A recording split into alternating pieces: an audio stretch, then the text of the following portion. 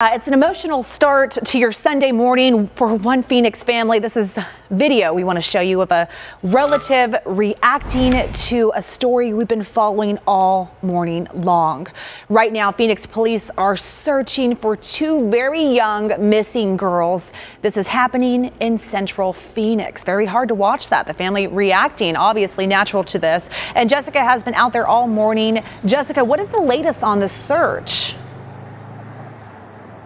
Yeah, this has been a really gut-wrenching time for this family. It's a desperate search for two little girls, two sisters, just 3 and 4 years old, who disappeared from their apartment complex last night, as reported by their mother. Now, some of that video that you saw, we have been surrounded by the Sterling family this morning and by those heart-wrenching pleas from grandmother Barbara Cooper, praying for those little girls' safe return. We've seen many tears and lots of hugs.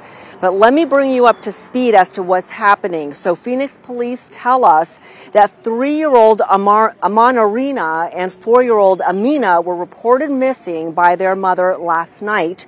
She was watching them alone in her ex-husband's apartment on Missouri and 17th Avenue while he was out of town. Now, police have been going door to door, investigating neighbors, asking questions, showing pictures of those girls since the early hours of the morning, and continuing that search and investigation.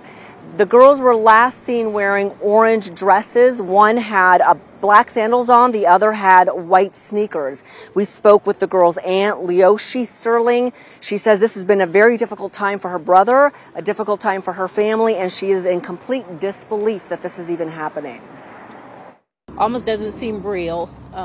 I'm just a person of prayer, and so I'm just praying and holding on to my faith and trusting God that they'll come back safely. Praying that somebody saw them and they were wandering around and just took them in their house, and maybe are sleeping and gonna wake up and call the police department. Safety is the main thing, so we just want to have everyone out there to just pray, keep them in prayer.